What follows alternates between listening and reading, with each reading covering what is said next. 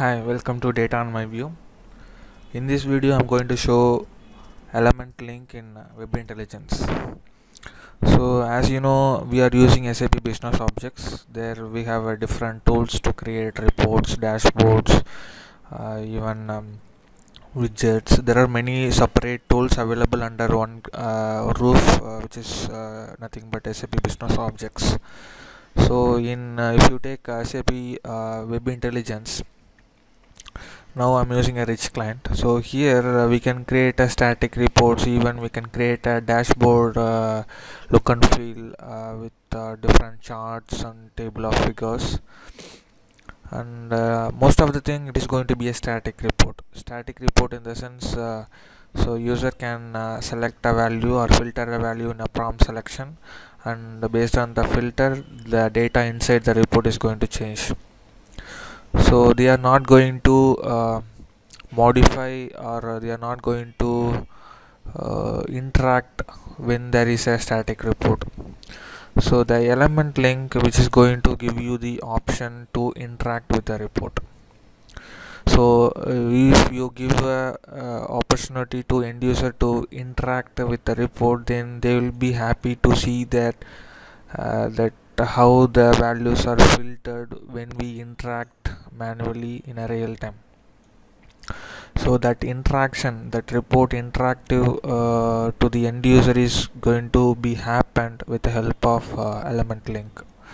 So we have a document link. Mostly we'll be using document link to drill down to the next report. So for example, if I click any of the city, then it has to open the new report, and it has to show the detailed information about that particular city. So that was the case. Usually most of the developers will suggest to the end users, but as a developer we have to make use of all the options available in the Web Intelligence. So we need to suggest the end user about this particular element link, how this is going to be very interactive. So now I'm going to enable this element link only for this particular table of figure, which is nothing but city, quantity sold, and sales revenue. And based on this particular table of figures, I'm going to modify the values on the these three charts: pie charts, and this chart, and bar chart, column chart. Alright, so to enable this element link, just right click on the field which you want to enable, right click city, and go to linking and go to add element link. So when I click this option, it is going to show that field name. Here my field name is city, and go to next, and I'm going to give this as a label,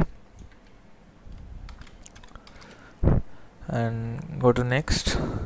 Here I have to choose what are the fields I want to affect, or I want to change when I click this particular table of figures. So I have to change the value for these three table charts. So I just selected and finish.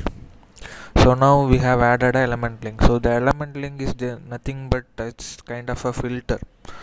So as it is a filter, it is going to be available under input control section. So here we have created a filter input control based on the element link. So you can identify whether this particular element in your report is enabled any element. So you can see in the right hand side option, the option which is showing that this particular table of figure is enabled with element link.